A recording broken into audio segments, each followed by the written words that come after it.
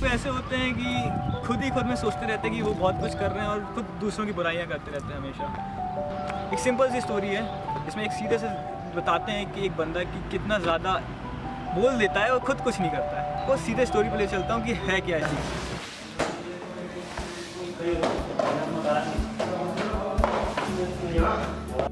तू कभी गाँव गया है? तू गाँव जी हो, देखिए इतनी गंदगी, इतना कूड़ा बचा रखा है। मेरे घर के पीछे वाली रोड में देख लो, इतना मतलब रोड ही नहीं दिखती, कचरा दिखता है। वो क्या रहा है यार कंट्री में, आप देखो क्या बकवास करे जा रहे हैं सब लोग। चाइना को देखो, इतनी पॉपुलेशन थी, इतनी, आज उसकी इकोनॉमी इंडिया से कितनी ऊपर पहुंची। हद है यार। और ये भी फेंकना ही है यार, और क्या, अभी पेड़ भर गया बस। तो फेंक देना इसको। क्या आपका कोई प्लान है इसके बाद? आपका तो प्लेसमेंट भी हो गया होगा। मेरा तो, मैं आप लोगों को पिछले 5 मिनट से वहाँ बैठ के देख रहा हूँ। क्या यही हमारे संस्कार हैं?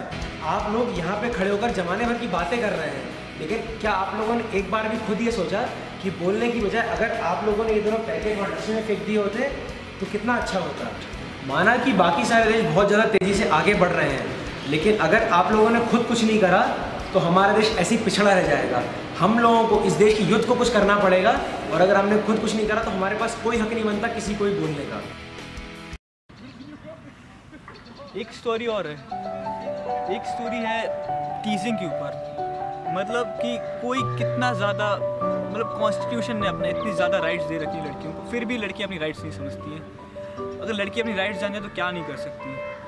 Let's go to our next story on टीजिंग। आ गई तेरी बब्बी। सफेदे तुझे सलाम।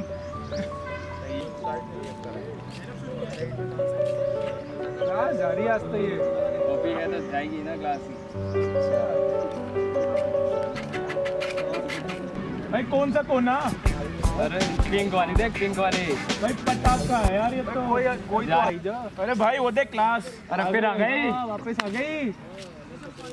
अरे क्लास आ गई भाई। अरे मैडम जी कभी हमें भी ट्रिग्नोमेट्री पढ़ा दो। यार हद हो गई, अब मैं ऐसा नहीं सहन करने वाली हूँ। तुम लोग चाहते क्या हो कि लड़कियां यहाँ पे सड़क पे चलेगी ना? अगर मैं एक कंप्लेंट कर दूंगी ना, तुम जेल के अंदर होगे, तुम्हारा पूरा करियर स्पॉइल हो जाएगा। क्या तुम्हें पता नहीं है कि इंडियन कॉन्स्टिट्यूशन में लड़कियों के लिए कितने राइट्स बना रखे हैं? इंडियन लॉ लड़की को लेके इतना सतर्क है कि मैं अभी एक कंप्लेंट करूंगी, तुम जेल के अंदर होगे, तुम्हारा पूरा करियर स्पॉइल हो जाएगा। तुम्हारे माँ बाप ने तुम्हें इसीलिए भेजा है यहाँ। Next time mind that, alright? एक स्टोरी ऐसी है सेक्रीफाइस के ऊपर, जो अपनी नेक्स्ट स्टोरी है। वो कुछ ऐसी स्टोरी है कि उसमें दिखाया गया कि कोई अपने 2 साल का कैसे सेक्रीफाइस कर देता है केवल एक छोटी सी बात के लिए। कोई छोटी सी बात इतनी बड़ी हो सकती है, किसी को इतना टच कर सकती है, हम आपको दिखाते हैं।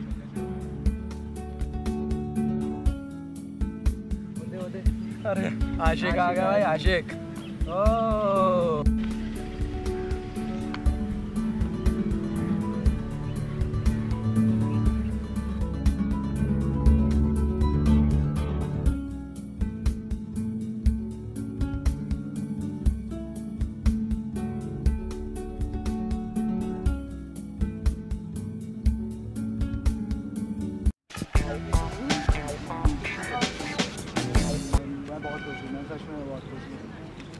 बेटा जाओ। अरे नहीं जाओ।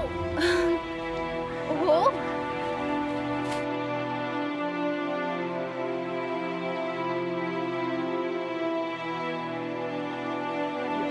मैं आपको इतना अच्छा समझता था, इतना सिंपल, तभी आपसे प्यार किया। बट आपने ये क्या किया? जिसको अपने देश से कोई प्यार नहीं, मैं उससे क्या प्यार करूंगा?